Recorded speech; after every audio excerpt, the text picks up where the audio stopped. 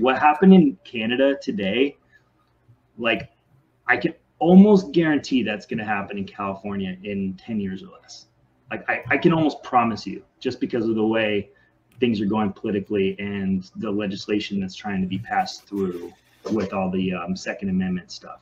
I mean, we'll see. Like the Ninth Circuit, it has a lot of cases on the table right now to like try to overturn the like magazine ban or the handgun roster. Which, if you didn't know, there's probably thousands of different types of pistols that you could possibly buy, and you can only get 50 of them in California. Like they have to be California compliant, macro stamped. Like there's so many rules with it. And then every time they add one to the roster, by law, they have to take off 3.